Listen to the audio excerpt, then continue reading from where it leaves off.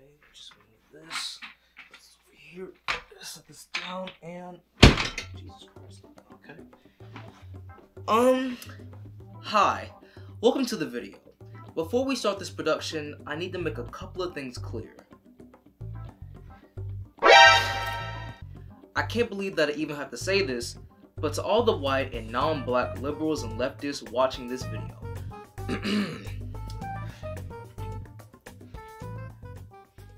Do not leave any anti-black comments on this video. You can make jokes about these conservatives that I'm about to mention, but for the love of God, have some restraint and do not be anti-black towards them. I know anti-blackness is the norm, but chill out on that. Also, quick disclaimer for this video, because anything negative that you can think of is probably going to get brought up in this video. I'm talking about all the isms, phobics, and nicks here. So yeah, quick disclaimer for that, but now it's time to get into the confusing nature of black conservatives. Enjoy the show, and roll that intro. Oh my god, that was lame.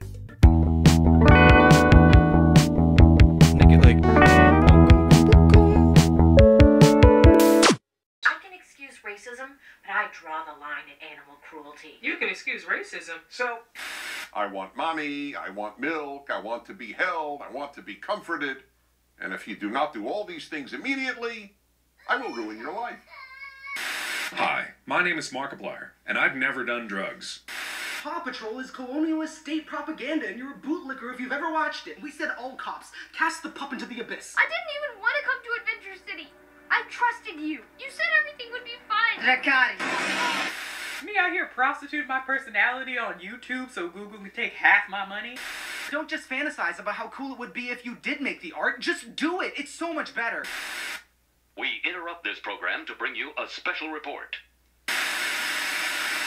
You know that white supremacy and white nationalism ranks nowhere near the top of the issues that are facing black America. Because the other night I was watching this movie. Called Fright Night, Freak Night, or some kind of night. But it was about vampires. I don't know if you know vampires are cool people, are they not? But I know that trans people make up words to win arguments. I'm Team Turf. I agree. Miles Morales is not Spider-Man. If he were Spider-Man, you wouldn't have to keep telling us. Alright guys, so we gotta talk about Disney's woke Little Mermaid. Jewish people can't tell me who I can love and who I can't love. You can't force your pain on everyone else.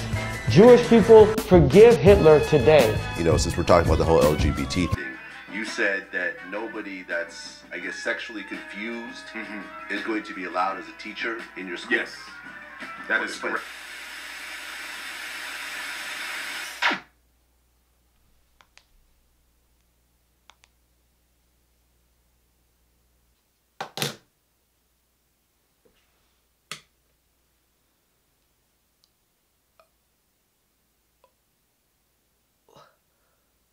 What the fuck? Brother, how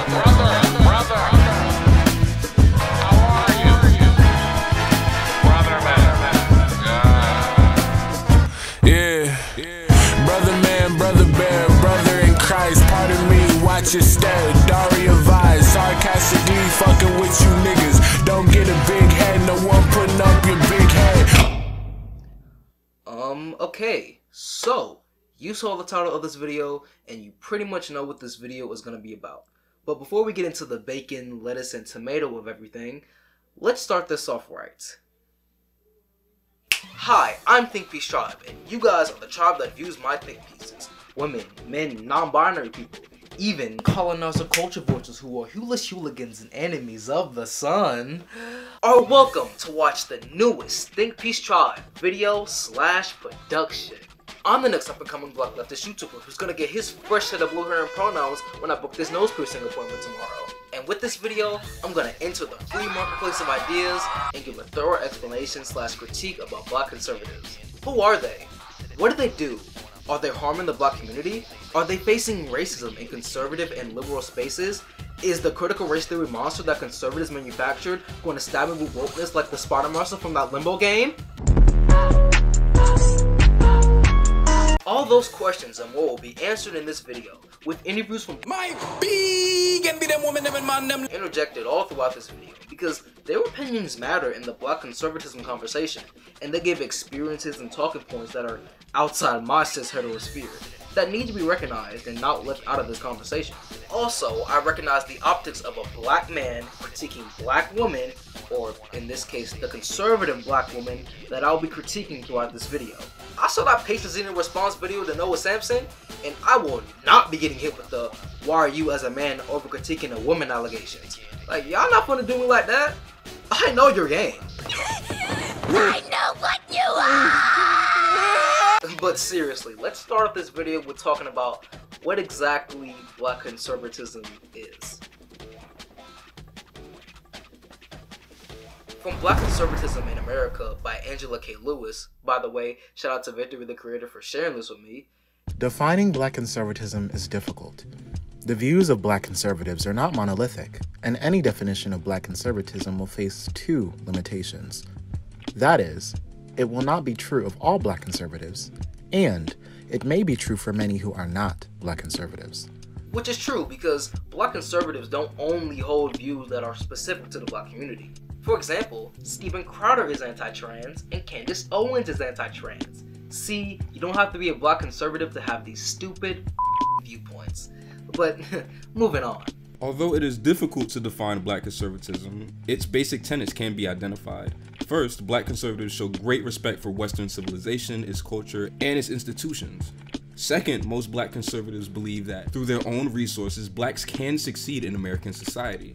And three, black conservatives also believe that Western institutions provide all Americans with an equal chance for success. And this is something that I'm gonna get into later in this video, but I think that it's hilarious because these same Western institutions and systems burn down black towns, kill black activists, and treat black people as second-class citizens, all to keep white supremacy alive and well. You know, it's hard to have respect or even succeed in American society and capitalism and these Western institutions that provide all Americans with an equal chance for success when it keeps getting taken away or restricted to us. And then any criticism of the system will get you murked or vilified, because look at what happened to Fred Hampton, and look at how they used to play MLK Jr. on the TV and call him everything but a child of God. This video is slowly turning into black capitalism sucks and here's why. But we're talking about black conservatism here, and the one thing about them is that they love capitalism. Got the whole shaboing boing in their mouths for it and everything. Shit is wild. But anyways, moving on. The origins of black conservatism does in fact date back to slave times, and it isn't a new phenomenon. Going back to the paper made by Angela Lewis. In the early 20th century, America evolved from conservative tradition, rooted in 18th century political thought. Shortly thereafter, black conservatives' political views became popular. It is difficult to trace the development of black conservatism to African culture. Most black writers conclude that conservatism in the black community is largely a result of slavery and racism. Often referred to as the founding father of black conservatism, Jupiter Hammond was a Long Island slave and a literary figure. His literary work emphasized the importance of respectability, humility, morality, Christianity, and deference towards authority. Does this sound familiar? And to add much needed context, because Jupiter Hammond was born in 1711. During Hammond's time, black conservatives believed that free blacks had a responsibility to set examples for others by upholding high moral standards. This included proving themselves worthy of freedom by avoiding stealing and being lazy, as well as behaving in a manner to dispel myths about blacks being incapable of living a directed life. You see how some things never change? Like, this is literally identity and respectability politics. And when you put it into this context with black conservatives, who they are and what they're about starts to make a lot more sense. By the way, just want to mention that this type of thinking isn't something that only black conservatives have, because I've heard many black liberals say these exact same things. But I had to read this part of the paper 4 times because I thought that I was taking it out of context. But no, he's honestly equating high moral standards to white people and whiteness. And when you look back, especially at the time that this was written, it's honestly a crazy thing to say. It's about how you're perceived, and I feel like there's a lot of sacrifice that is made for these white people who, like, ultimately, even when we're in the room with them, do not see us as equals. Why should we ever, like, put any of our values against people who don't even see us as human? It is mind-boggling, and I feel like our generation is kind of like, man, this is so dumb. And it's like, we kind of like woke up and we're like, y'all not seeing this? Like, this is crazy. And I feel like it's literally like drinking the Kool-Aid to survive, because like, in terms of the actual like physical like resources, at the end of the day, it wasn't like a choice to be respectable or not. It was either you say yes sir, no sir, or you get killed. And so I get why we were drinking the Kool-Aid, but we don't have to do it anymore. We can stop. It's enough. And it's really embarrassing, because why should we suck up to our oppressors and live perfect cis heteronormative Christian lives to be deemed as worthy in American society or anywhere outside of America? Like, yeah, I'm a cis hetero man, but not every black person is gonna be that. Not every black person is gonna be a Christian or cis or heterosexual. Also, you can live a perfect cis heteronormative Christian life and still get pulled over, harassed, and possibly killed by the police. You can live a perfect cis heteronormative Christian life and still face anti-blackness and racism by white people and non-black people. Because at the end of the day, you're still black and I'm still black. So all I'm saying is, to live up to these moral standards created by white supremacy and applying it to black people is dumb. Because why should we be caring about what our oppressors have to think or say about us? If they thought that we could live directed lives and were worthy of freedom, then they wouldn't have enslaved us for hundreds of years and treat us as replaceable commodities that were made to be slaves for white people. This viewpoint of trying to become as worthy of freedom as possible to the same people that took away our freedom in the first place is wild when you say it out loud, but it puts the black conservative viewpoint into perspective. Being white, man, like, for I mean, that's probably not fair. But part of it is that, when I think about it, is like, there's money. There's definitely money in it. I feel like most of them probably wouldn't do this shit if it wasn't for money. But then, you know, you come across a nigga that like actually believes this shit. You know, you come across like a Thomas Sowell or like a Clarence Thomas, and them dudes like actually believe that shit. So it's, when I say like trying to be white, like, those are the kind of dudes that I know sat across from a table with someone like the fuck is that turtle's name?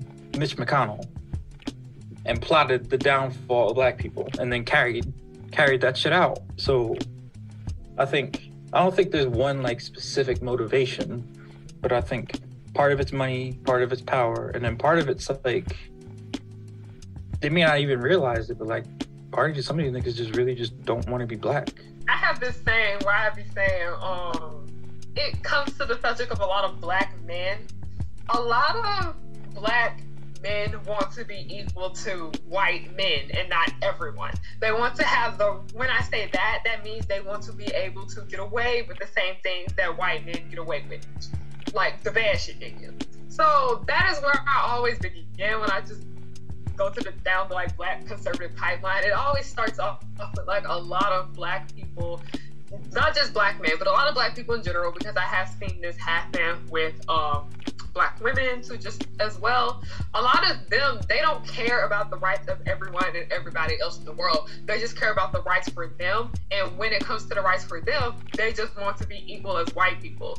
And that's not even saying, oh, they want to be equal as white people. That's simply because they want to be able to do the same shit that white people do and get away with it. Because I noticed that when it comes to this discussion, the entire capitalism aspect comes into play, where you know how like a lot of successful businesses out here are you know, owned by white people. And a lot of black people be like, I want to own a successful business, this and that and the third. And I'm like, what actually is a successful business? And I'm a black business owner, so I feel like I can critique this. But the reason why so many black business, like, not black businesses, white businesses are able to, you know, get that big is because they exploit their workers. And that is something that a lot of black people, like, they want to be able to do things that white people do and get away with it. And then they get upset when, you know, black people critique them. And I'm like, hey, I support you because you're a black business owner, black entrepreneur. But if you're trying to exploit your workers like the white people, that just kind of defeats the purpose, and that's not right. Because as I am a black business owner, I mainly kind of do everything myself, and then I do ask for help here and there, but I don't necessarily exploit my workers. And then the people that I do have, you know, by working for me and making my things and stuff like that in other countries and whatnot, very respectful to them, very nice to them. I don't try to undercut them or anything. Like, I pay them what they tell me. Sometimes, like, if it comes to like negotiating or things like that, I'll be like, hey, I can't pay the full price right now, but on this day at this time, I will have that and give it to you. Like, it's just stuff like that like so many black people want to be able to get away with because white people are able to get away with that shit. So that's just kind of how I feel about the entire black conservative pipeline. They just want to be able to get away with white fuckery. I think there's, in like the camp of black conservatism, there's a lot of black cis men and black cis women who, on the side of black cis men, are like one category away from participating in white supremacy. Like they have one foot in the door of patriarchy, and there's some benefit there. And so I feel like there's still almost like an aspirational aspect of being a black conservative as a black cis man because of their proximity or their closeness to white patriarchy. And then for black cis women, I feel like because there's already like a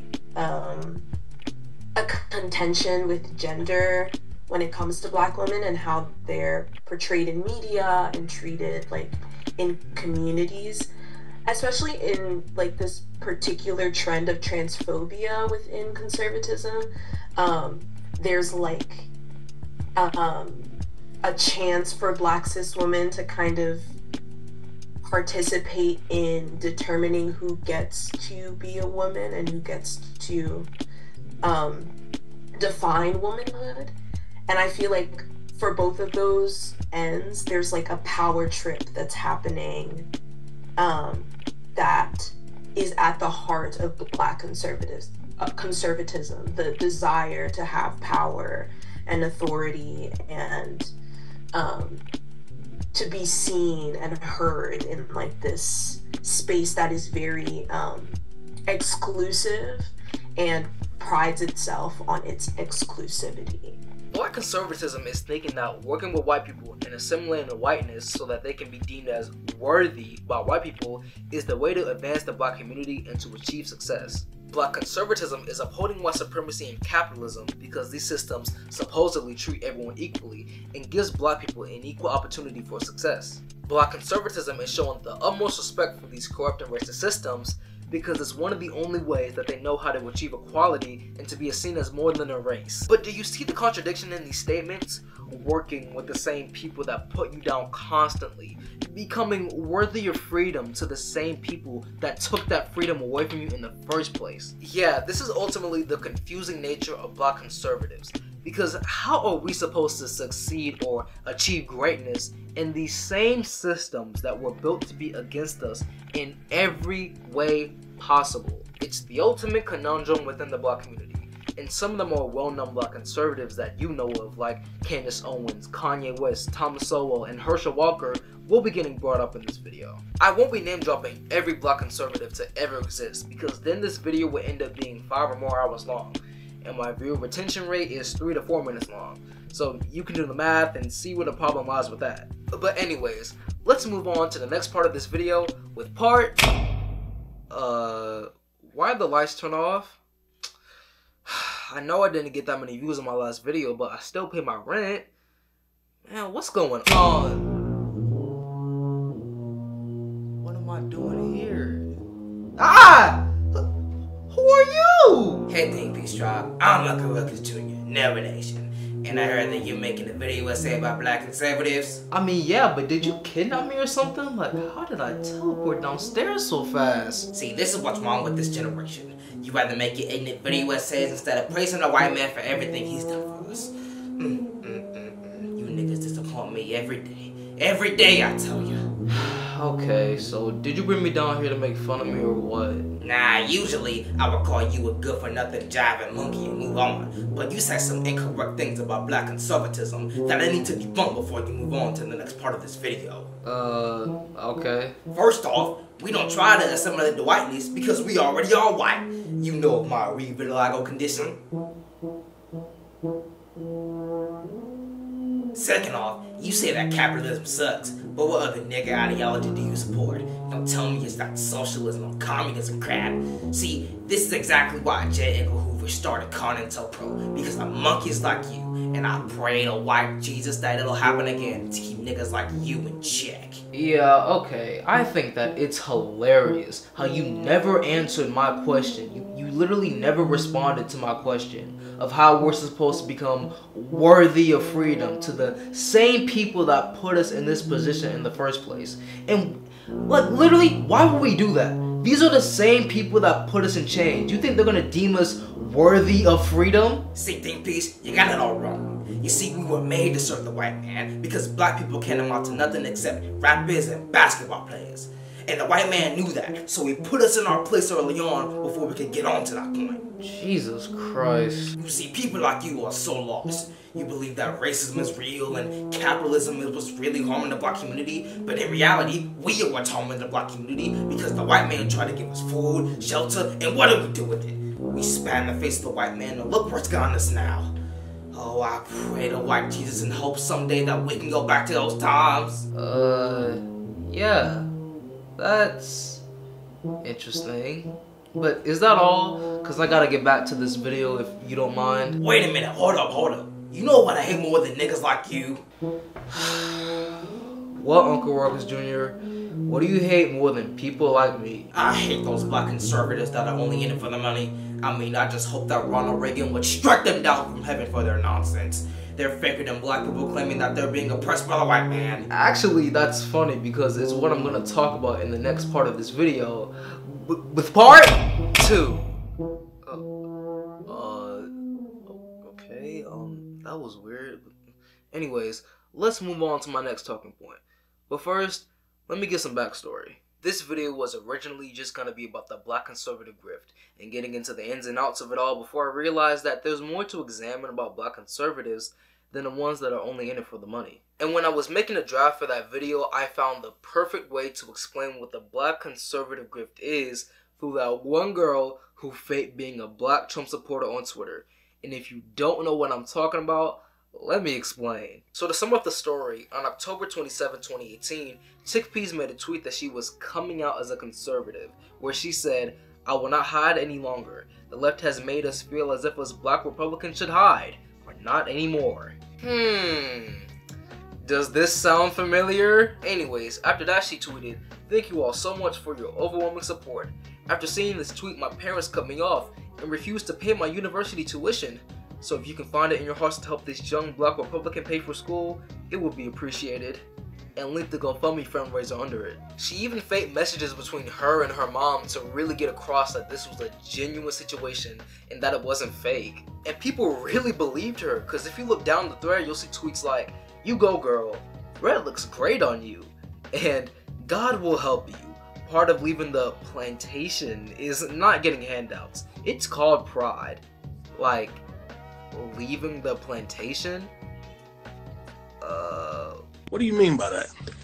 But if you know about the story, then you know how she made it all up and supposedly raised over $150,000 from conservative donors with that GoFundMe she made. When she was out for it all, she said that it wasn't stealing because Republicans are people to begin with. Which is one of the funniest things I've ever heard. Dave Chappelle could be this funny, but he's too busy being transphobic and inviting Elon Musk to his shows to get booed.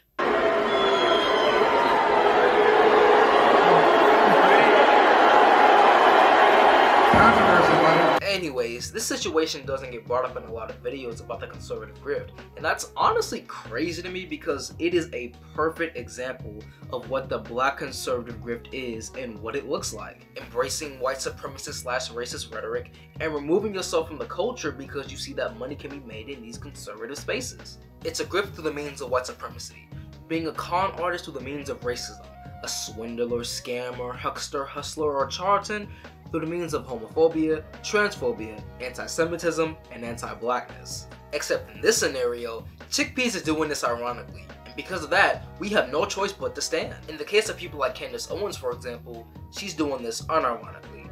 And because of that, me and my 1,228 Twitter followers are gonna have to cancel you. And to expand on this point further, Shonda Black made a video about this already, but Candace is probably the best well-known example of the black conservative grift. I mean, this is the same lady that experienced multiple hate crimes against her and knows what it's like to face oppression by being black in America. So how do you know what it's like to face racism because of white supremacy and turn around and say that white supremacy is nowhere near one of the issues that's affecting black people? How do you go from asking the NAACP for help when you were getting hate crime by white people and turn around and say that the NAACP doesn't help black people? Well, it's easy. You just become a grifter. You totally remove yourself from the culture and embrace white supremacist values, anti-LGBTQ values, and even fascist values for profit. I mean, look at the boost she's gotten on her social media profiles ever since she came out as a conservative and is now considered to be one of the most well-known black conservatives in America. She knows what she's doing because she knows what oppression looks like. She literally experienced it multiple times. Candace and other people like her create manufactured outrage where they make up that white people are being oppressed for being white. They create manufactured outrage on trending topics in media that they don't really care about, and even say stuff like socialism is what led to slavery, even though capitalism and slavery are more locked in than the Lil Baby and Gunna song. And they're saying these idiotic things all for money and views. This same thing is what people like Paisazina do when it comes to creating manufactured outrage on trending topics in media that they don't really care about. Like, something isn't right here. Cause how do you go from just making music to becoming an apolitical YouTuber who talks about how Ariel getting race swapped is bad? It's just so funny because it's obviously a grift. I mean, again, look at the boost that she's gotten ever since she started making this conservative type of content. And I know what the counter response is gonna be to what I just said. You're just calling anyone who doesn't agree with your political viewpoints a conservative grifter. No, that's not what I'm saying. I'm saying that purposely avoiding talking about the racism in this Ariel race swapping discourse creates this manufactured outrage that fuels this forced diversity in media talk, that in turn enables white supremacist rhetoric.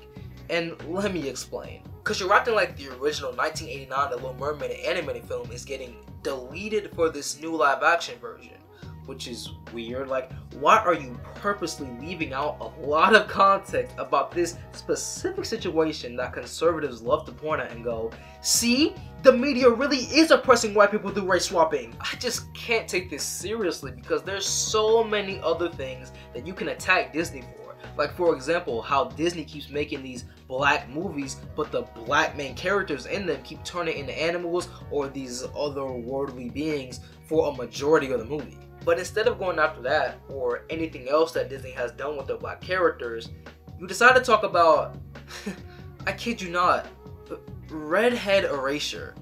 And what's funny about that, as Princess Wiki stated in her video about The Little Mermaid and the myth of nuance. To reiterate, Ariel in this adaptation of The Little Mermaid with Halle Bailey has red hair and is a black mermaid. So if you want redhead representation, you have it. Unless you don't want a black redhead mermaid, which is what a lot of people genuinely feel.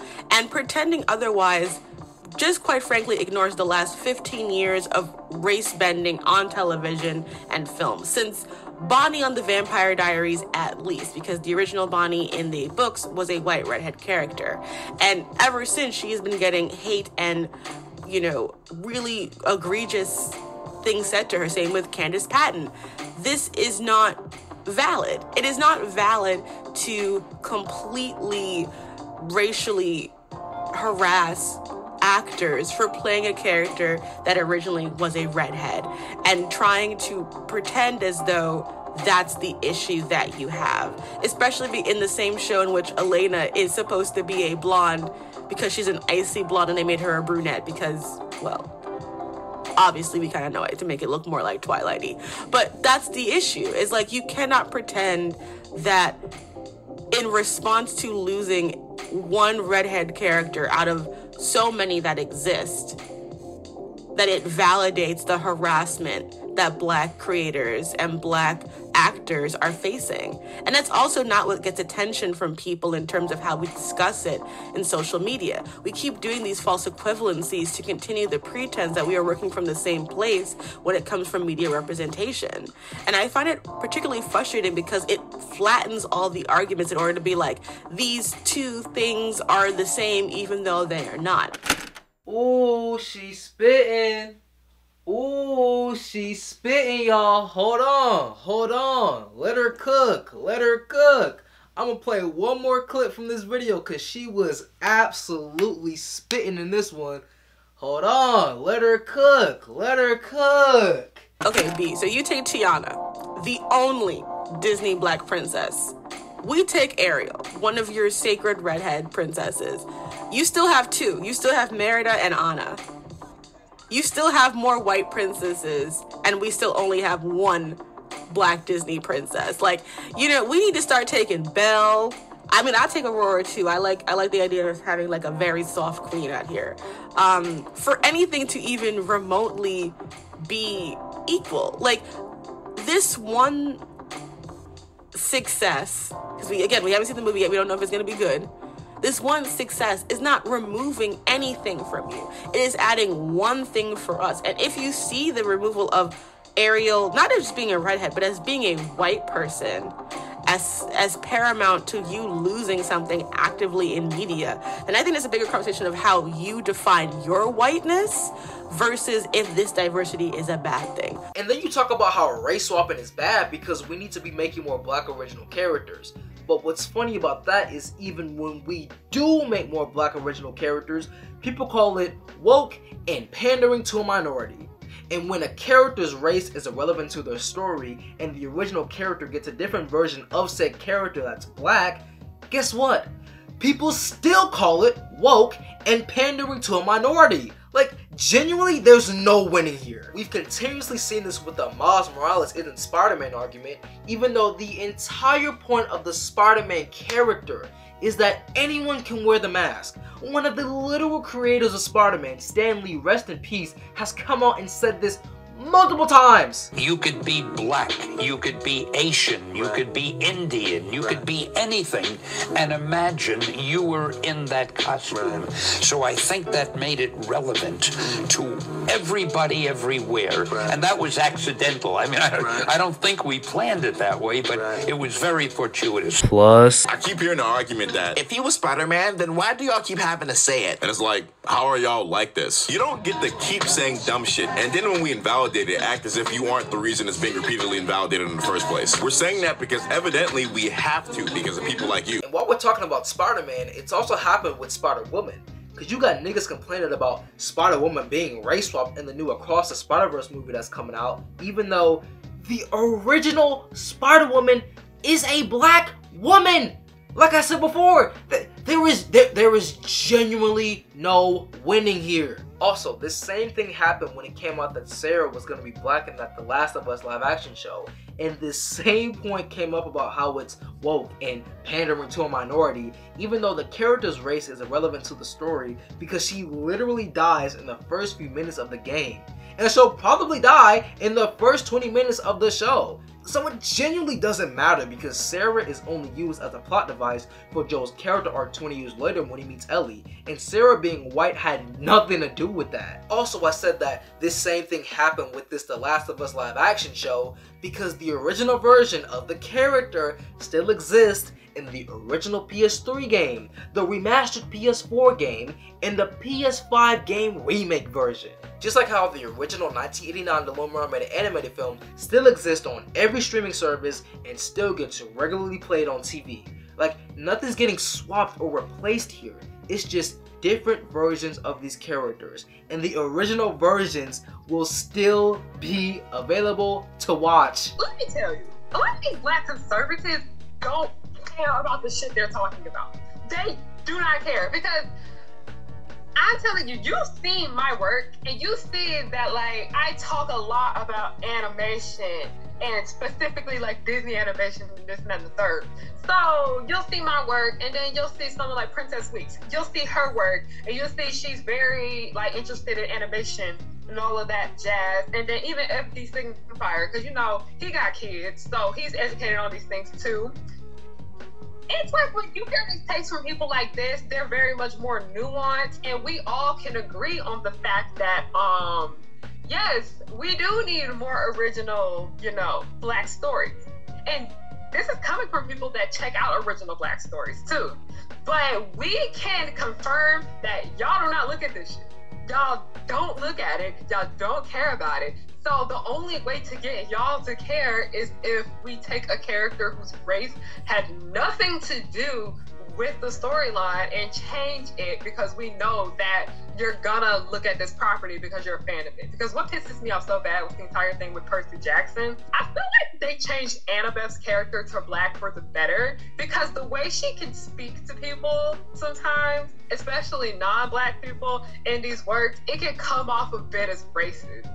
And I didn't really like that feel when I would be like reading the Percy Jackson series and seeing all this and then the third, because it could be read that Annabeth could be a little racist because of the way she just treats like a lot of the non-black characters. So I think it was a good thing that they changed her to black. But also Rick Riordan himself, the creator of Percy Jackson, he made that creative decision that he wanted to change her to black simply because Leah, the girl who is playing her, is good for that role.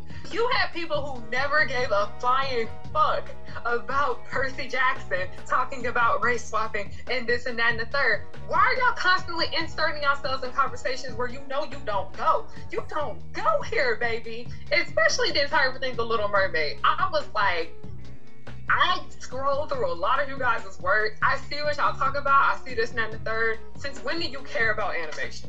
Tell me. Tell me. Since when do you care? Since when? Since when do you go here? Stay in your lane, boo. Like, if you gonna talk about this and that and the third, go talk about that over there. But it's so obvious that you're putting your opinions here about something that you don't care about because you know people are going to click on it because people see that as the hot topic. Like I said, they just simply do things for attention. They don't do them because they simply care about it. Because I'm like, if I'm talking about issues relating to race and gender and all that, relating to animation, but everybody knows animation is like my circle. I go there. Y'all fuckers do not care about this. Why are you over here? But yeah, I'll leave it at that. This manufactured outrage for profit is seen in more black conservative grifters like the Hodge twins, who, if you didn't know, moved from being fitness YouTubers who were more known for their overall toxicity that never draw into politics, to creating a channel called The Conservative Twins, where they quite obviously grift for conservative clicks, likes, and subscribers. It's also been seen in discourse surrounding critical race theory, for example. And, oh wait, as I'm looking at this Noah Simpson video, look at this guy who went viral for debunking why critical race theory shouldn't be taught in K-12 schools, even though it's not and has never been taught in K-12 schools. I wish I got taught about critical race theory in high school, instead of getting taught the standard whitewashed version of MLK Jr. and Malcolm X's history for 1 month out of the entire school year that pretty much consisted of MLK Jr. was a peaceful capitalist who had a dream, and Malcolm X was a violent man. And, oh wait, that dude I was talking about earlier, he's Candace Owens' big brother.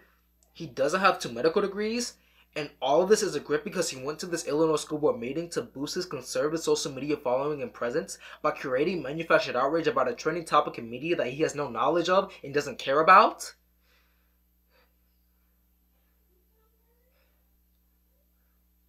Why am I not surprised? Well, because I know that when white conservatives create manufactured outrage like this, it's to always keep their place in society and oppress others that they deem as beneath them most of the time. Because I am not knocking the white conservative grift that exists. Woke M&Ms have returned. The green M&M got her boots back, but apparently is now a lesbian maybe, and there's also a plus-sized, obese purple M&M. So we're going to cover that, of course, because that's what we do. Also, this grift exists in the manosphere, which is overtly conservative and misogynistic. Especially the black manosphere, with people like Kevin Samuels that were very, very conservative and misogynistic. But more on that later. When black conservatives create manufactured outrage like this, it's because they want to make money off of it, or because they genuinely believe in the outrage that they created and is all made up in their imaginations. And see, this is exactly why I expanded this video to the confusing nature of black conservatives, instead of talking about the black conservative grift. Because how could I forget about people like Thomas Sowell, Herschel Walker, and Kanye West? How could I forget about people like him?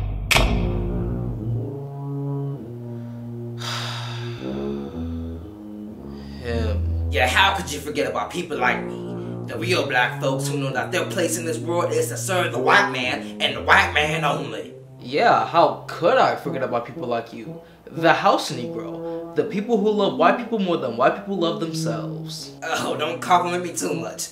You know I try to lick the boots of white people as much as possible. Well, I can't leave you out of the black conservative conversation because you guys make yourselves really known that you are genuine black conservatives. You are loud and proud about that, and you're definitely not faking your love and outrage for profit. Oh, you're too kind, Think Peace Tribe. You're too kind. Well, I suppose I should let you get back to your video now. Yes, you should. Because before I was rudely interrupted, I was gonna get into the absolute coonery that you guys engage in with part 3. I've just accepted that this is gonna keep happening throughout this video, so let's move on by talking about the genuine Uncle Toms before I get rudely interrupted again. So you pretty much know the type of people that I'm gonna be talking about here. You've seen them in real life, you've seen them in cartoons, you've even seen them in this video, unfortunately. And while there's a lot to be said about them, I really want to dissect why they are the way that they are. And how does a black person get to this sad point in life? How do they become pick-me's and tokens? Like I said before, black conservatism is interconnected with the transatlantic slave trade because that's where it originated from. With this in mind, you know how they are willing to fully remove themselves from the culture to embrace white supremacy to the fullest for their benefit. Lil Bill made a great video about this where he dissects the origins of the house Negro and gets into how they become these ultimate contrarians, because for one, it was the better choice for the conditions that they were put in, because when you look at it from their mindset, being a house slave was better than becoming a field slave. And I mean, think about it. If you had a choice between 6 days a week of back-breaking labor for a tar paper shack and a bucket of hog maws, or getting your titty sucked for a chicken wing and an actual bed to sleep in, which would you prefer? However, this had the added effect of black conservatism starting in the black community, and has led to many different subsections of it throughout the black community and black households. Going back to Lil Bill's video, he made a literal tier list of these subsections that stem from black conservatism through slavery, and that last one is hilarious because we're going to get into that later. But pretty much this is why I couldn't leave them out of this video, because yeah, these types of black conservatives aren't only in these spaces for the money. They purposely embrace white supremacy and respectability politics to the fullest, because they think that it's the best way to advance the black community, because in their minds it's what helped them the most. So because of that, they think that all black people should be doing what they're doing. This is where this stop being a victim mentality comes from with black conservatives, and why they harp on it so much. And it's why they hate welfare programs set up to support black people and other programs like affirmative action, even though white women benefit the most from affirmative action.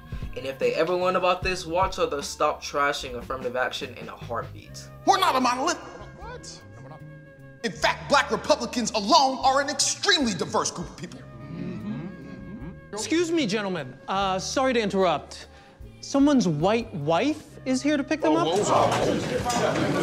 And it's why they say things like, we need to get over slavery, and we need to pull ourselves up by our bootstraps if we ever want to become successful, which is their response to black people supposedly claiming a victim mentality. But here's the thing, you see how a lot of context is being left out of these statements? We need to get over slavery when white people have never gotten over slavery and have continued to systematically oppress us through Jim Crow, redlining, the war on drugs, the loophole in the 13th Amendment which allows slavery to continue through the prison industrial complex, etc. We need to pull ourselves up by our bootstraps if we ever want to become successful. When we have, and when we've done this exact thing or try to do it, our towns get burned to the ground, our leaders get killed by the government, our communities get removed through economic development and gentrification, or we can't access the resources needed to pull ourselves up by our bootstraps because white people systemically make it so we can't do that. But even after you show them all this evidence and all the systemic oppression that black people faced back then and how that has continued to affect black people to this day, they will still pull the stop being a victim argument, and their viewpoint never changes because, like I said before, removing themselves from the culture and embracing white supremacy worked for them in their heads, so they think that all black people should be doing what they're doing. I swear to God, it's like you're talking to a brick wall, and there's more than one reason for that. Because you can't forget how them removing themselves from the culture to embrace white supremacy has the added effect of them trying to assimilate to whiteness because they want the power, privilege, acceptance, and status that comes with being white. This applies to black conservatives who are rich as well, because they think that the world sees them as more than a race, that they don't see color. But historically and currently, the world only sees them for their race, and they see color all the time, because at the end of the day, whether they like it or not, they are still black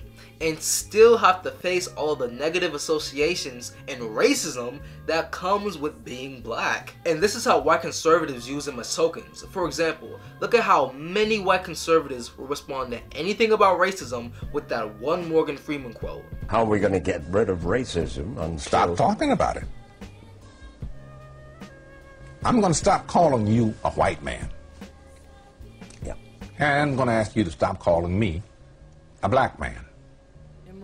I know you as Mike Wallace, you know me as Morgan Freeman. Which is just insane, because not talking about racism isn't magically gonna make racism go away. That's not how this shit works. Racism is a system, and that system will continue to spread if you don't talk about it, acknowledge it, and educate people about it. Also, saying that people should not talk about racism means that people shouldn't educate other people about racism, which actually fuels white supremacy and racism more because it hides it, and those who do not learn history are doomed to repeat it. If people don't learn about the history of racism in the world, then people will keep on repeating the same racism because they can't acknowledge what racism is because they are uneducated about it. If people don't learn about these institutional systems put in place to oppress people, then people will keep on repeating them because they can't acknowledge why these systems are put into place in the first place because they are uneducated about them. And it's so annoying because Morgan Freeman saying that ignorant crap leaves out a lot of context, which is what black conservatives do when they make their statements on how to fix the black community. Like, we've done all the things. We engaged in respectability politics and never had the victim mentality because we have always tried to make something out of nothing. I mean, you're talking about the same people who had to make a whole new identity and culture for ourselves because our original African identities got stripped away due to the transatlantic slave trade. We've poured ourselves up by our bootstraps, but it's never worked because our efforts always get suppressed. We had a whole Black Wall Street in Tulsa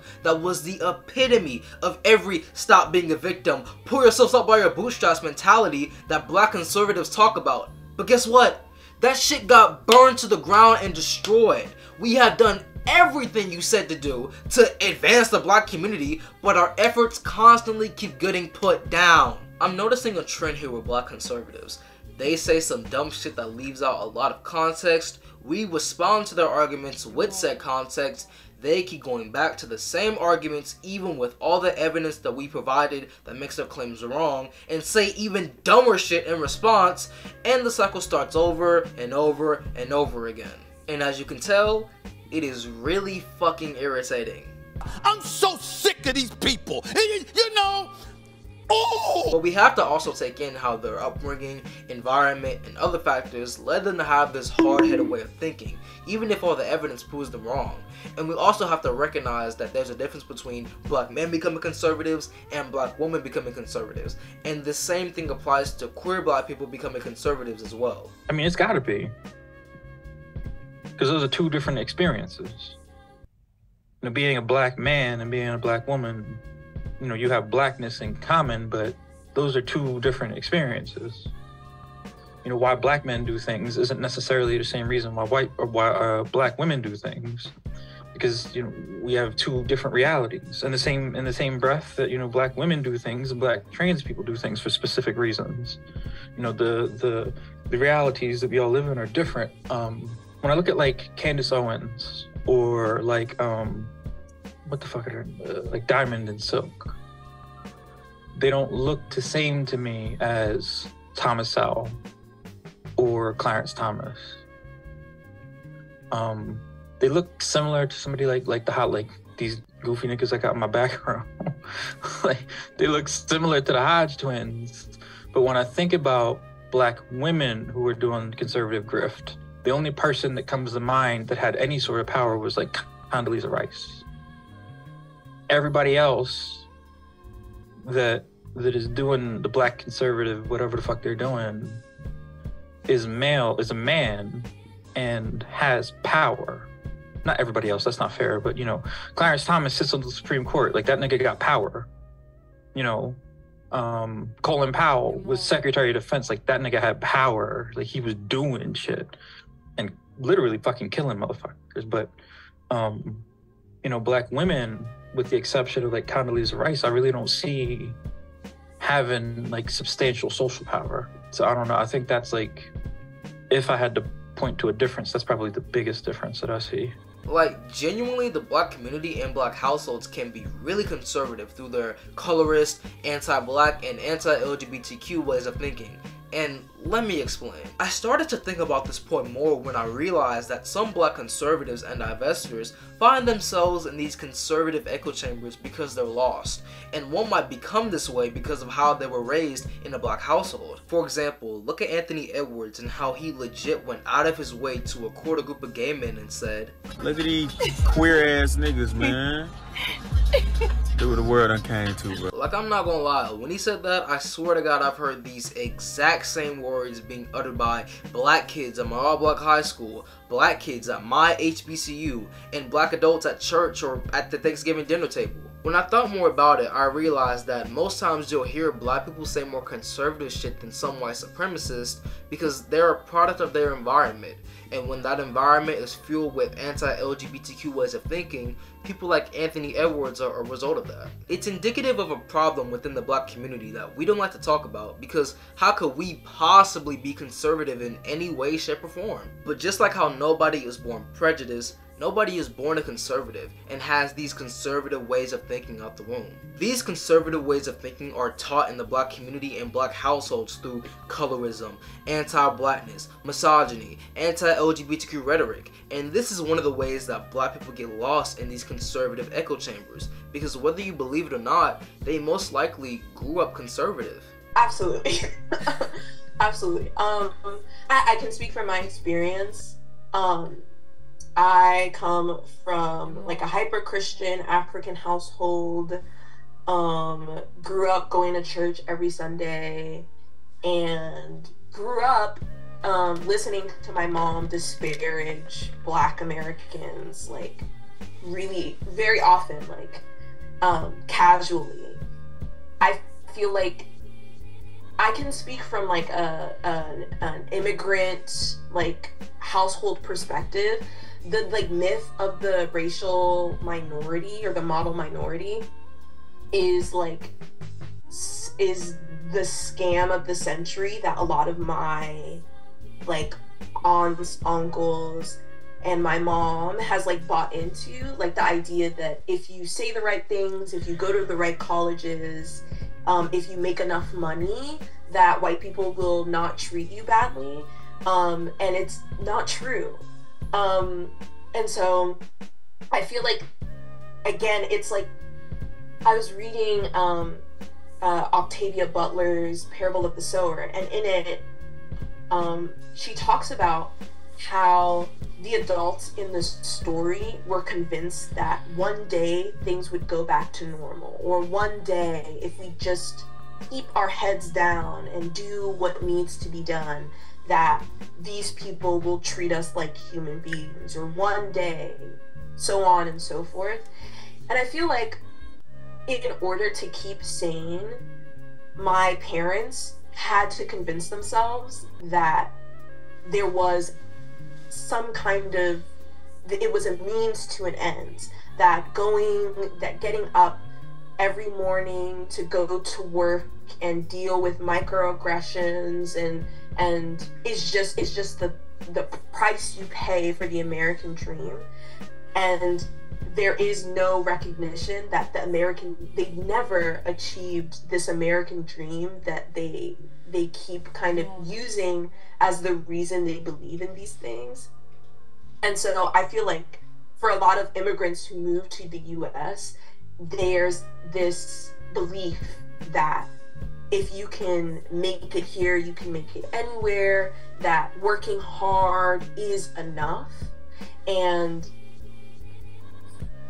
for my parents, that was true. Like, they worked hard and they made money and they have family, like a really strong family unit that is supportive in the United States. And so because there are lawyers and doctors and nurses in our family, they're using those as like justification and not realizing that a lot of the children in our family are developing really intense like social anxieties and mental illnesses because of this myth that if you are perfect, that nothing will ever happen to you. And then things still do happen to us, even as we follow these rules that they've set up. So I'll say that, like, instead of the Black family being conservative, I think it might be more of a generational issue that is starting to kind of weed itself out of newer generations, because the African, like the second generation African youths that I talk to, we're having conversations about how going to college, like, we don't know if we actually do want to go to college, or how perfection has been crippling for us in our like early 20s when we finally fail a test for the first time, and how like detrimental that has been to our sense of self and our worth. And I feel like having those discussions with each other is an opportunity to develop language, to have those discussions with our parents. And now, as like a 24-year-old Black person in the US who is very kind of read in a lot of the ways that all of these things are fake, I'm able to have conversations with my mom in like a confident way. And I don't think, from my perspective, I don't think the older generation is unreasonable. It's just that they've kind of had to drink the Kool-Aid to not go insane, to not like go crazy. Okay, let me tell you, in college, because you know how in college you be away from your family.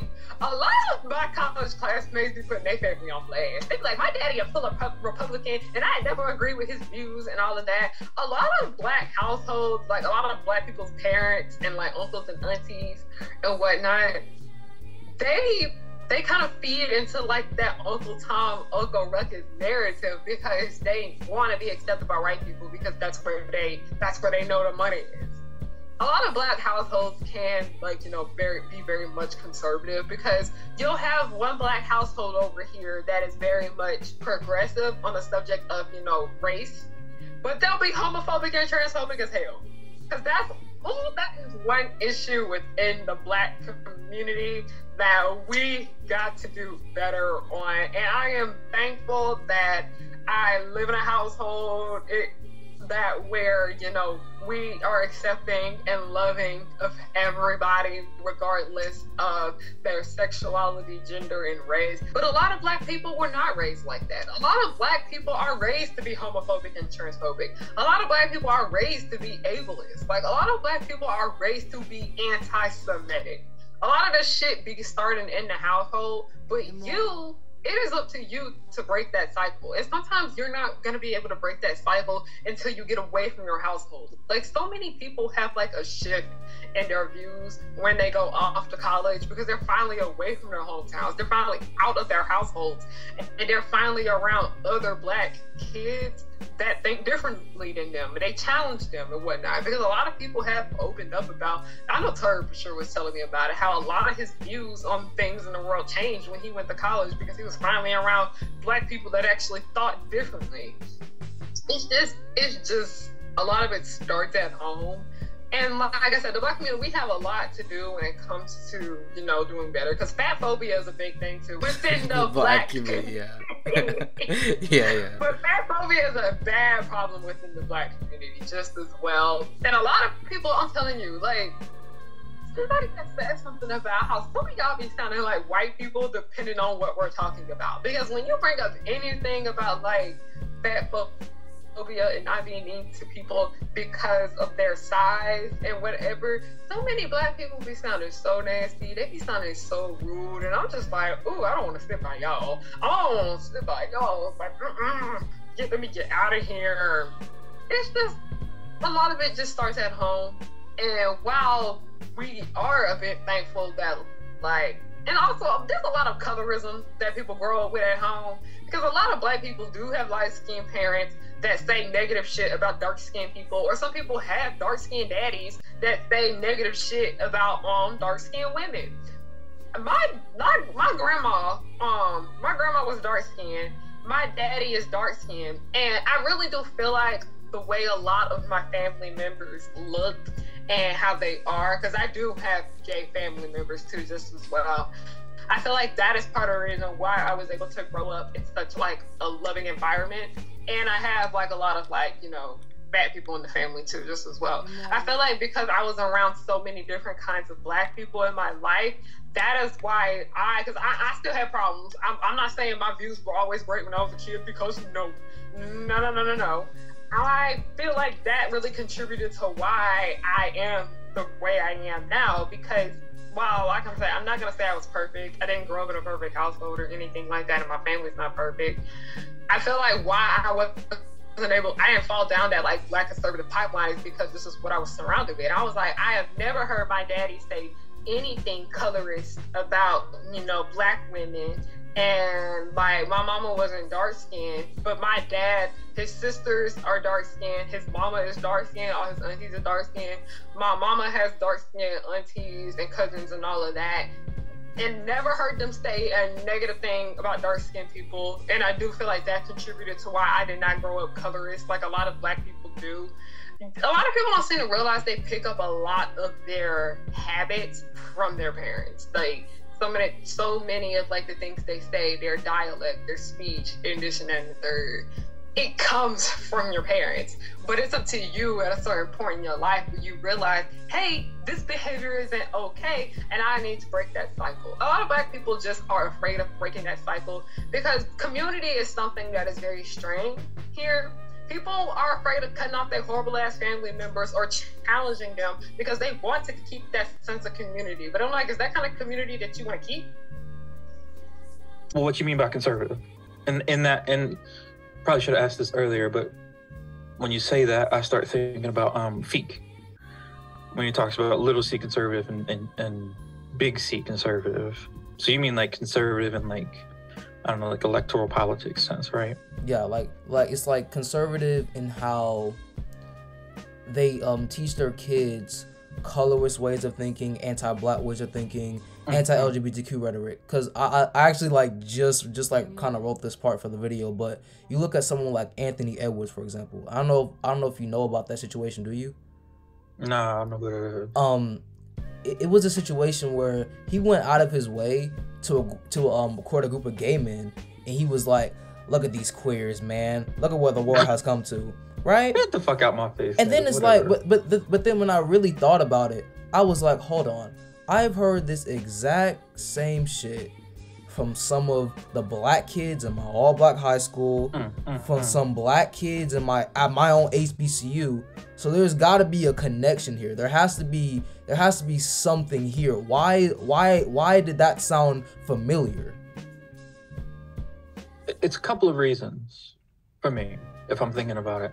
Because there's like a Hotep reason, and then there's a we live in a white supremacist like society reason. You know what I mean? For the Hoteps, it's like, you know, they do that whole like buck breaking shit that they got in their heads. You know what I mean? Like, oh, you know, they did all this shit to black men, so then, you know, they go hard against, you know, being queer and shit like that. You know what I mean? And then there's, which I think is a small part of like why it happens. Like, I don't think that's the biggest issue. I think that's like a very small like subsect. But the other part, which I mean, these two things aren't really all that disconnected, but the other one is just living in a white supremacist society, which includes, you know, queer hatred, basically. Like that's a feature of white supremacy. So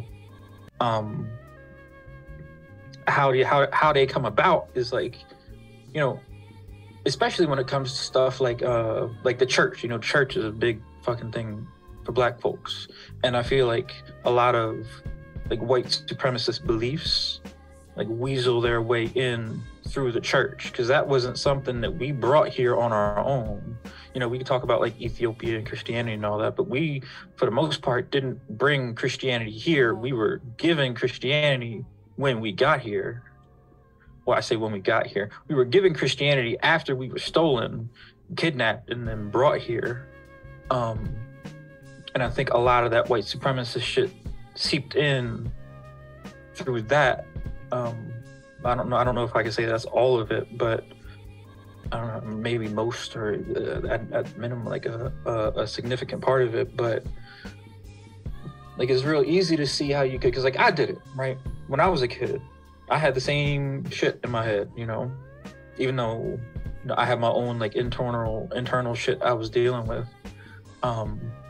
You just get taught that because that's how it is. Like, I don't know, whatever, I'll date myself a little bit, but you know, being around in the 90s, that shit was just fucking rampant. Like in the 90s through the early thousands, that was just the standard. Like, you were a homophobe. That's how it was. And that doesn't just like we didn't bring that here. You know what I mean?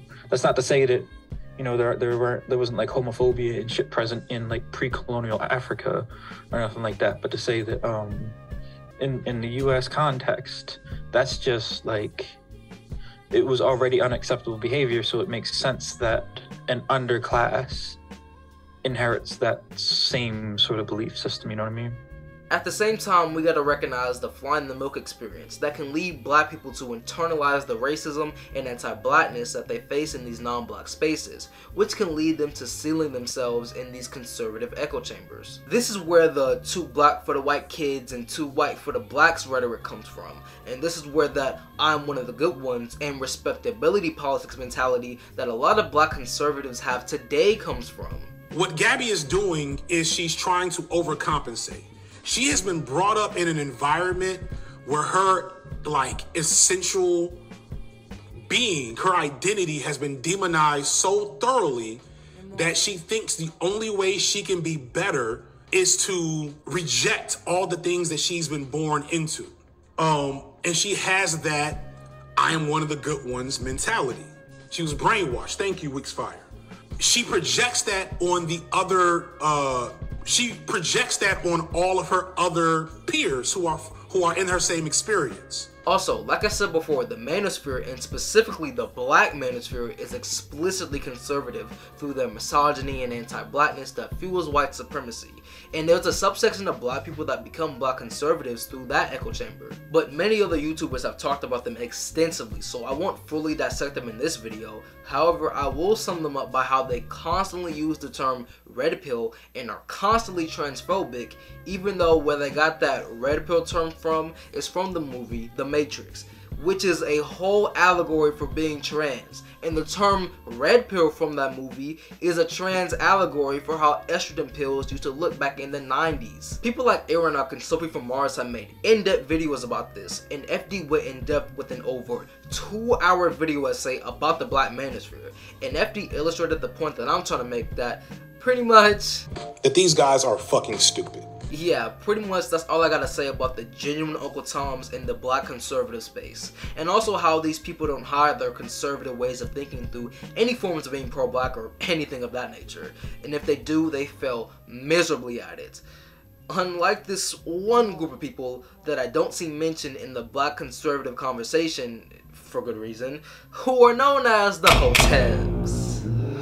Oh my god, what do you want now? Well, you fail to realize that we aren't supposed to be pulling ourselves up by our bootstraps. See, that's what's wrong with you niggas. Always trying to spin in the face of the white man. Okay, dog, do you have anything else to say? Because going back and forth with you has made me lose some brain cells. Yeah, where are you going with this part about talking about the Hoteps? Because I remember this one time I ran into a Hotep on the side of the road. He was wearing a full body suit with a dashiki hat on in 90-degree weather. I mean, I would have given him some water if he was white, but a monkey like him doesn't deserve my water. Okay. Well, if you could just stop interjecting while I'm trying to talk, then I can finally get to my talking points about the Hoteps with part 4. Okay. Before Uncle Ruckus Jr. comes in and interrupts me again, let me just say that Hoteps are hilarious because they're fucking stupid. And they're genuinely conservative. Oh, come on!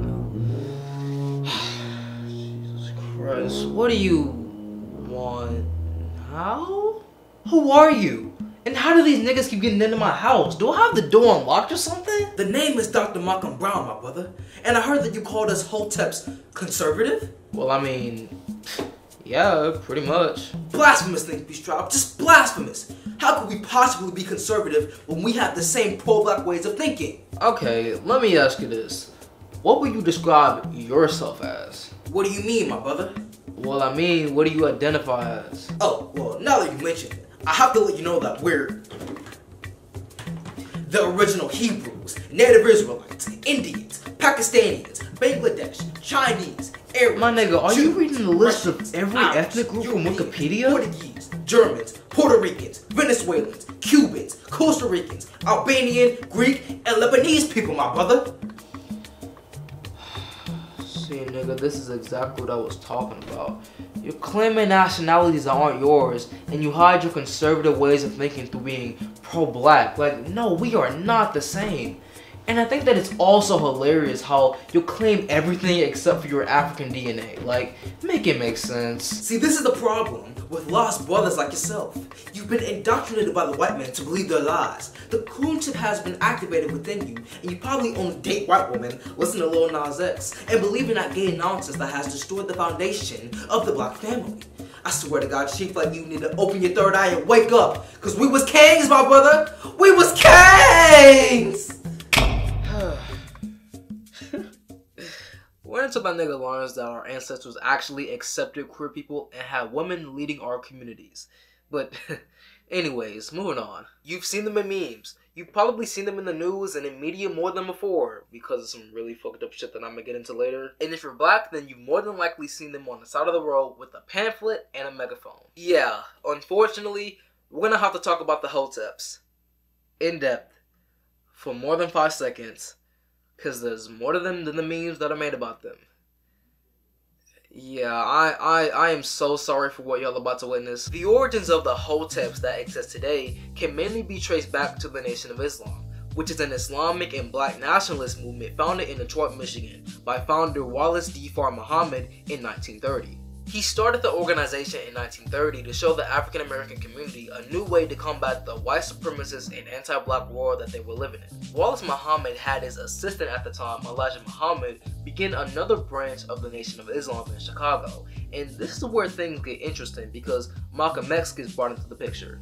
I'm not going to go too in depth with Malcolm X, so to keep it short, he went to prison for a robbery. While in prison, he converted to Islam and joined the Nation of Islam, When he left prison, he met Elijah Muhammad, and he quickly became the face of the Nation of Islam and one of the main faces of the civil rights movement because of his fantastic personality and his outstanding skills with public speaking. If you're black, you probably know the stories of some of our people converting to Islam while in jail and seeing men in full bodysuits on the side of the road, speaking on a megaphone and handing out pamphlets. Yeah, a majority of that came from the Nation of Islam, and that's where it comes from. Anyways, after Malcolm X got assassinated and Elijah Muhammad passed away, Louis Farrakhan took over in 1978, and throughout the 1980s and the 1990s will continue to grow the Nation of Islam and teach African Americans how to unify themselves in white America. But the thing is that the Nation of Islam has had a long history of being anti-LGBTQ and anti-Semitic. And while I understand why their ideologies turned extreme because of the extreme war that they were living in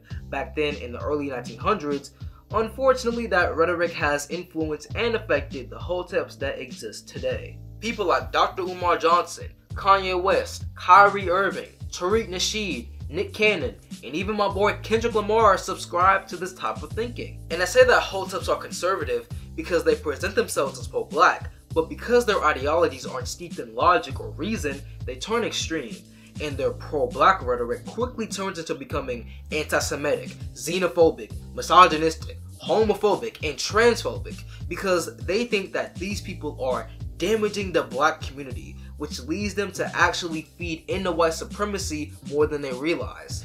Dr. Umar and Hoteps like him are pro-black to an extent, because keep in mind, you can't be pro-black and also be anti-LGBTQ, anti-trans, because guess what? There are black people that are trans, that are a part of the LGBTQ community. So when I see comments like this that say, you can't say he's not for us, this man is for us, it's like, not really, because he's for a specific group of people, and that specific group is cis, straight, black men and women. I mean, we're talking about the same guy that called LGBTQ plus people sexually confused. So yeah, you can't say that he's for us because in reality, he only supports cis straight black people like me, and that's not cool at all. We know that they can utter the most idiotic shit known to man at times, and it's why we don't take them seriously and keep them in a bubble away from the rest of the world. Like, I'm not gonna lie, some of us try to keep them in house and make them stay on them street corners and not give them any mainstream attention. However, that's starting to change a bit. And yes, unfortunately, I have to talk about Kanye West and some of the other people that I mentioned earlier. So you've probably heard about the shit that Kanye West has been saying and doing recently. Or you've been living under a rock. In which case... Get back under that rock, sweetie. There is nothing good going on up here. It's not worth it. But pretty much, Kanye has said some really anti-Semitic shit. And he continues to say conservative shit that is filled with anti-black, misogynistic, and white supremacist rhetoric. It's an issue that has been a huge talking point in the black community for a while now, and other rappers like him, from Killer Mike to Lil Wayne, have had this conscious to conservative shit that Myola's World talks about in their video about the subject. And when I see people like Dr. Umar, Akon, and the rest of these Hoteps defend Kanye when he's going on these anti-Semitic, fascist, and white supremacist rants, it just shows me what I was talking about earlier. Hoteps are really conservative. They hide behind this wall of being pro-black, but once you get past that wall, you'll see them for who they really are. Also, something that really irks me with these Hoteps is how they keep getting attention from mainstream media outlets because of what Kanye is saying and doing. Remember, I said that some black people want to keep these Hoteps in house and keep them in a bubble away from mainstream media and on them street corners. But sadly, not every black person is in agreement with this. It's why you got some black media outlets sticking a mic in front of Kanye and Dr. Umar's face. And because they start showing these conservative views to the rest of the world, it leads them to go into these white conservative media outlets and spew more anti-Semitic and anti-LGBTQ rhetoric. And from there, it just gets worse and worse and worse and worse. And do you see why some of us try to keep these niggas on them street corners away from mainstream media? Yeah, Hoteps are kind of tricky because on paper sometimes, or like maybe even in like when you're discussing like a black issue, they can say all the right things about like those issues at times. I feel like there's a lot of like deification that happens in Hotep spaces where they believe that the response to dehumanization is to like put people on pedestals. So there's a lot of like Nubian queen or like that kind of rhetoric happening in those spaces. But like that is just dehumanization on another coin. Like to pedestal, like to put people on pedestals or to deify them in those ways is also dehumanizing. So I feel like they kind of missed the mark. And also, personally, as someone who has been called a Nubian queen, that shit is corny and nobody actually likes it.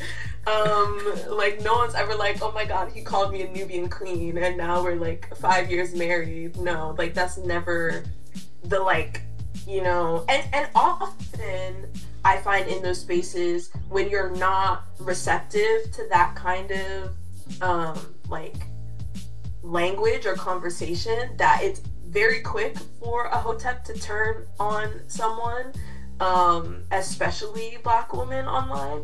And I also feel like there's a lot of misogyny that is rampant in those spaces, hidden under my Nubian queen, let's build together, let's make a Black family together. And it's like, you don't think that Black women are on par with you. Like, you believe Black women belong in a certain kind of hierarchical space that mimics the white patriarchy.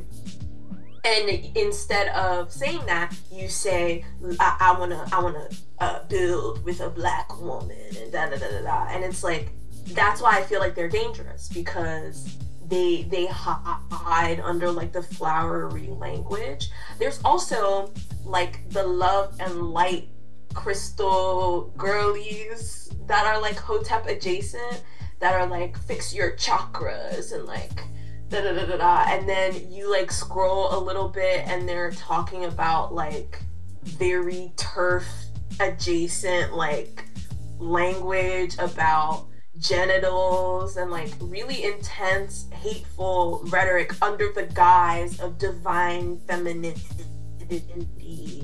and or like the false dichotomy of masculinity and femininity in those spaces. I feel like that's also like a dangerous space, because like for all conservatism and Black conservatism specifically, I feel like they prey on what people are looking for when it comes to community, and it is that like the kindness, the uplifting, the desire to help, right? A lot of these people gain power in these spaces or start writing the grift by making their audience believe that they care about them.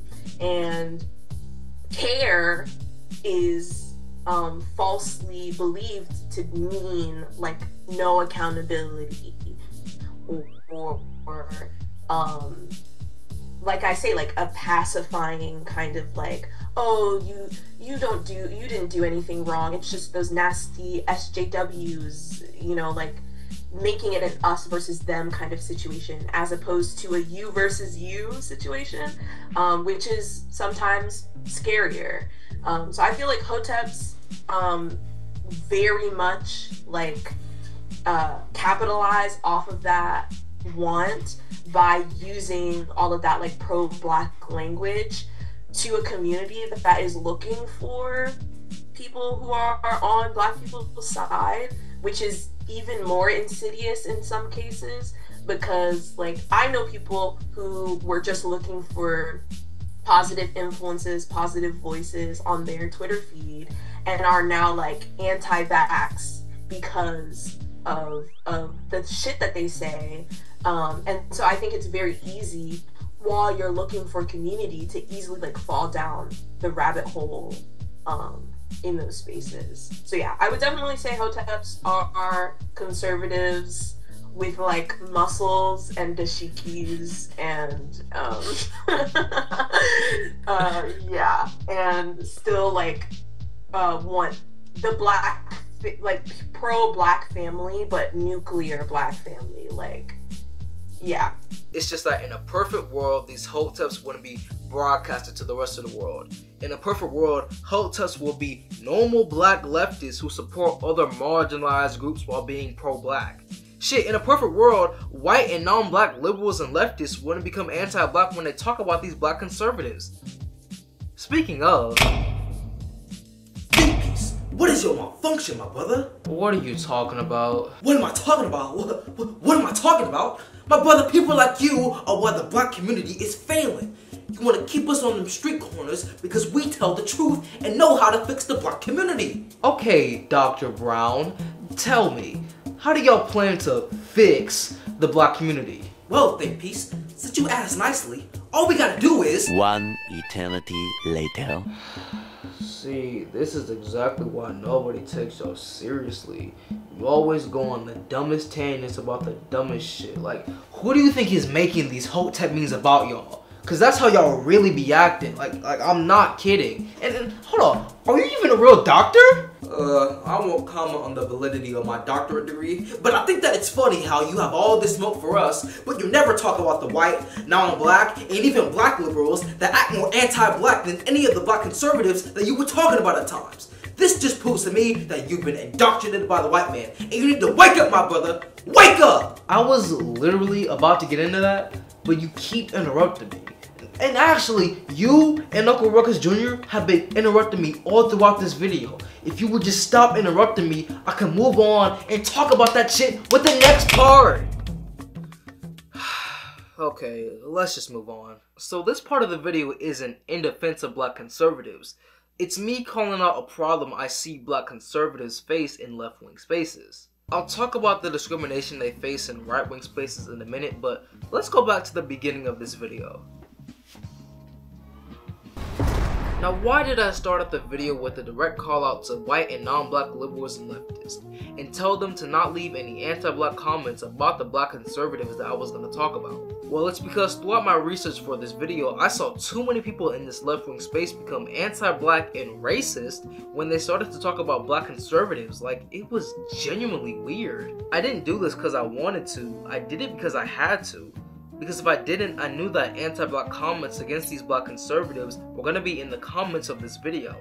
If I didn't say anything, some of y'all would have took that as a direct invitation to let the anti-black comments fly out. The fact that I even had to think about that is indicative of a big problem in the liberal/leftist community. Because I know that we live in a white supremacist world where anti-blackness is the norm, but come on, y'all gotta be better than that.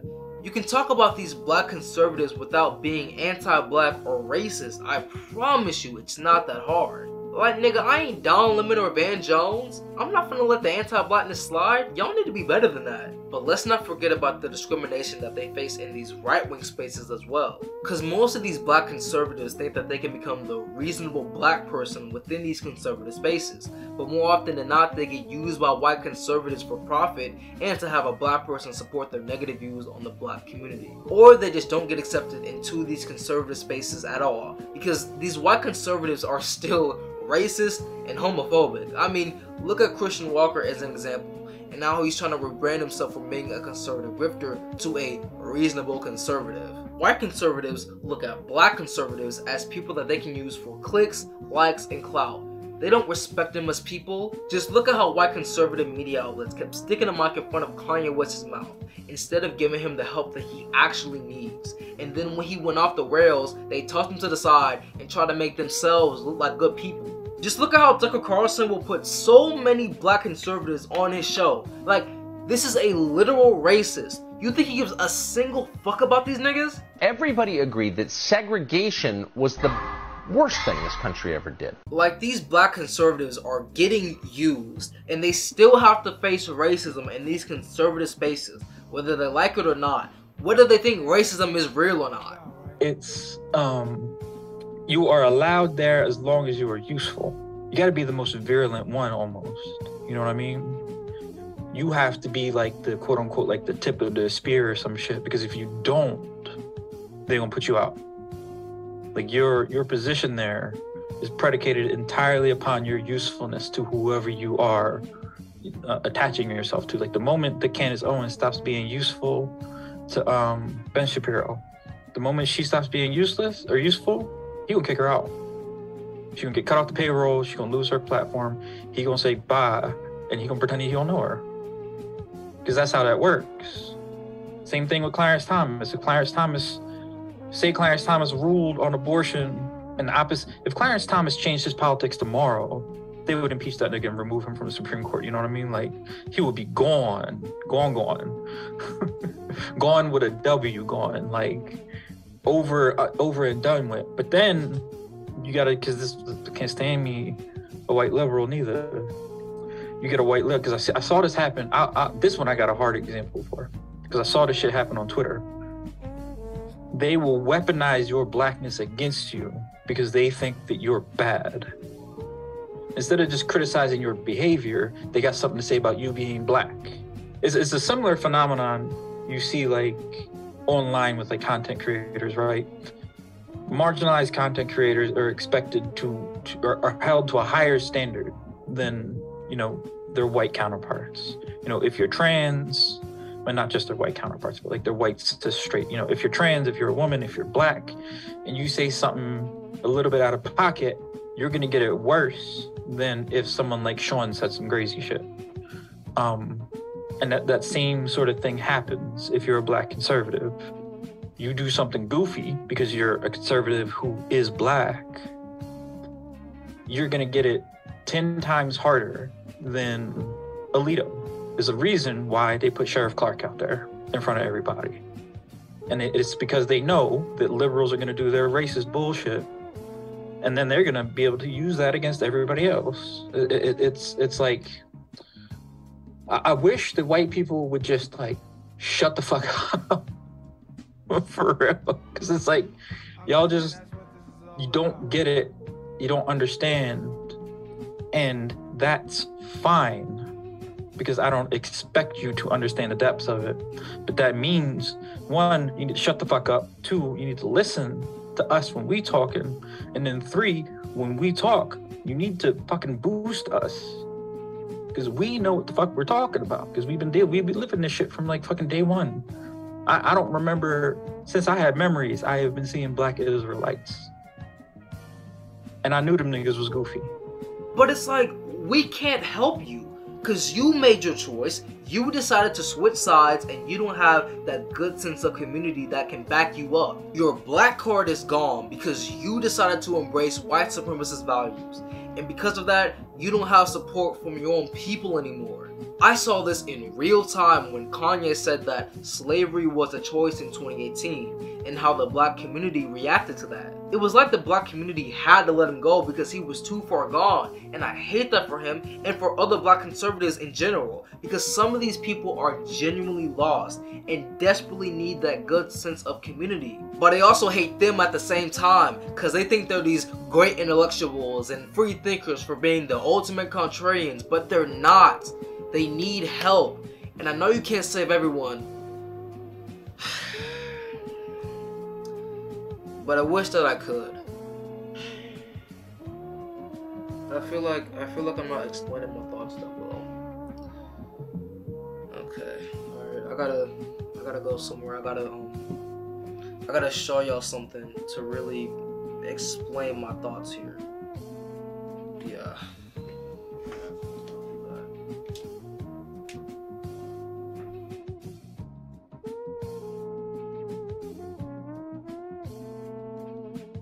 But first, a Think Peace Tribe ad break. Brought to you by our wonderful brothers and sisters at the Think Peace Tribe Patreon. Now, usually, I wouldn't tell you to give your hard-earned money to a good-for-nothing Negro like Think Peace Tribe. But I suppose doing charity for poor monkeys like him is good to do every once in a while. Please consider opening your third eye and joining the Think Peace Tribe Patreon in the link in his bio. And while you're at it, sign my petition to get Birth Discrimination played across all movie theaters, 24/7, 365. If we can get 1,000 signatures on this, I feel like I can send it to Mitch McConnell, and he'll sign the bill to make this a reality. Good for nothing Negroes. This ought to keep them in their place.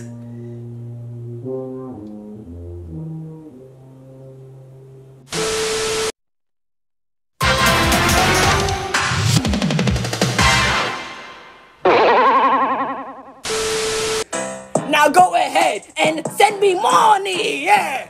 Money, cash. Bro, they need to put cocaine back in fucking Coca-Cola cans. And hear me out.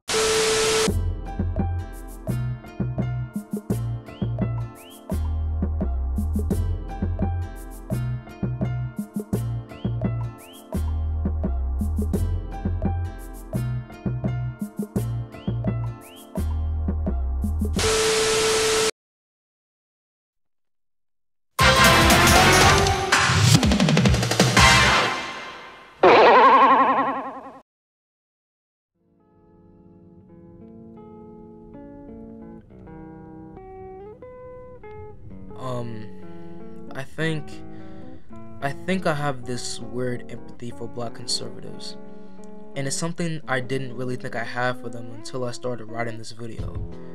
But I've come to this place to explain these feelings a bit more. So I came to the Stone Mountain carving to show y'all something, because what you're looking at is the largest Confederate monument in the world. And the three Confederates that are carved into this mountain are Jefferson Davis, Robert E. Lee, and Thomas J. Stonewall Jackson. The Daughters of the Confederacy created this carving to rewrite the history of the Confederacy, from white supremacist nutjobs who fought to keep slavery alive and well, to southern white folks who are just super proud of their southern heritage. Like, my family has lived here since the 1980s, and they have stories of seeing the KKK march down Stone Mountain and celebrate this carving with fireworks shows. I remember when I was 5 years old coming down here for a field trip, and I asked my teacher who those men were on that mountain, and she had to sit down with me and told me everything about it, and I really haven't been the same since. Ever since I learned about who those men are and what they fought to keep alive, I see this carving and I see the lasting legacy of racism, white supremacy, and slavery in America, and how the upholders of white supremacy can be immortalized and have their history celebrated, rather than be seen for who they truly are. I say that because that's what I see when I look at this mountain. But when black conservatives see this mountain, they either support the values that this carving represents for the money, or because they truly believe in it themselves. Like, they'll genuinely support the people that tried to keep them enslaved, or they'll support the values that they try to keep alive, which just sucks. And I think that's why I have this weird teeter-totter empathetic line for black conservatives, because it just hurts when this type of thinking is coming from your own people. It's like, this is who you are? You want to represent the values set by these people? It's so stupid. Like, I hate them for that. I hate them for purposely removing themselves from the culture to embrace white supremacy and white supremacist values. But I also hate that for them, because they can never get that sense of community, love, and support from their own people back. Even if they did, which would take a lot of work and unpacking to do, most of them aren't trying to do that. So basically, we're stuck at this standstill with black conservatives, where they don't want to change their ways, and we have to leave them behind, and they can never get that sense of community back that they desperately need. And that's the thing, like, we already got to deal with so much. We live in a world where the transatlantic slave trade happened and shifted how the entire world was going to go on from that point. And now we're stuck in this white supremacist, anti-black world where we have to face so much vitriol from so many different communities and systems just because of the color of our skin. And to face the same vitriol from your own people just hurts a little bit more, I guess. But hey, you can't save everyone. All I can do is just educate y'all on these political topics through an MP4 YouTube video. But if I changed any black conservatives' way of thinking, if I got them to ask more questions about the conservative values that they're representing, then I'm fine with that. Because you can't save everyone.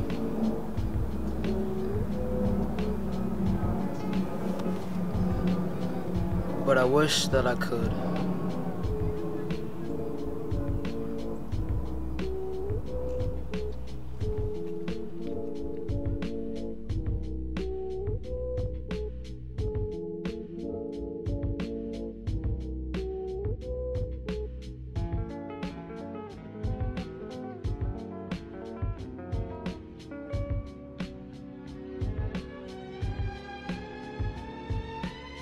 Throughout the writing process for this video, I was stressing so hard about trying to not miss any points or claims that these black conservatives make. So for like a week and a half, I just drowned myself in research and watched as many videos from black conservatives and videos about black conservatives as I could. It was an information overload that I had to take breaks from for my mental sanity. And this is ultimately why I titled this video The Confusing Nature of Black Conservatives, because I swear to God, if you let them keep talking for more than 5 seconds, you'll realize instantly that the shit that they say and do is genuinely absurd. And there's so many subsections of black conservatives that exist, from the black right wing, to the manosphere, to the Hoteps, and so on. We found out that like most of Herschel Walker's supporters were white people. So that just goes to show you, like, one, all skin folk ain't kinfolk, but two, it's just like, we may feel like there's a lot more black conservatives than ever before. We may feel like there's a lot of them, but studies are showing it ain't that many of them. It's just a lot of loud fuckers on the internet. When you go out in public, a lot of people don't even share their political views. They leave out so much information with the shit that they talk about. And I just wanted to get into why that is, how they go about being this way, and also bring up all the nuance in the black conservatism discourse. My goal for this video was to educate the masses about black conservatives, and I know that I'm currently stuck in small YouTuber purgatory, but if this video gets seen by black people who are stuck in conservative households, and I gave you some counter responses to say to your family or friends when they bring up these conservative talking points, then I did what I was supposed to do. If I got a black conservative to watch this video and they started asking themselves more questions on what they're doing and what they're representing, then that'd be great. Cause at the end of the day, I'm just a young nigga trying to educate others on what I see from my lens, my perspective. And if I did that for you, then that makes the struggle of drowning myself in research and consuming black conservative content to be knowledgeable on their talking points all worth it for me. But yeah, that's all I gotta say. So to wrap this up, thank you for watching this video. Like, thank you so much. And a huge thanks to the big and be them woman them and man them I had interviewed for this video. Thank you for sharing your perspective on this topic. And yeah, that's pretty much it. Subscribe to my Patreon and then look at my bio if you want to support this channel a bit more. Subscribe to the channel and like the video if you want to see more content like this. And yeah, I will see you in the next Think Peace Tribe video/production. Alright, bye y'all.